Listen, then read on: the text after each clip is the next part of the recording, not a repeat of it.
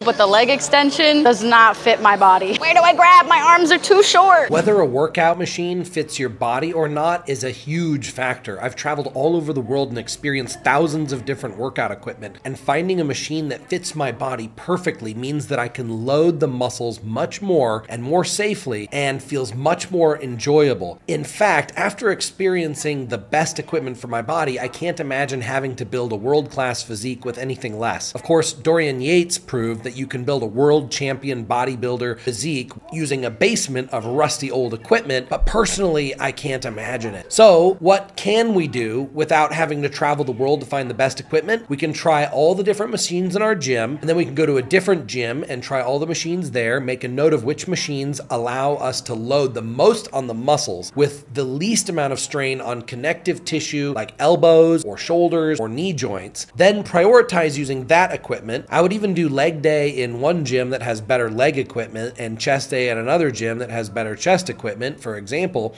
And if you have to make use of what you got, then experiment with all possible adjustments of every machine to try and fit it to the right body and get into the optimal position. The goal, again, is to maximize the load on the muscle and minimize the load on the joints, tendons, and ligaments.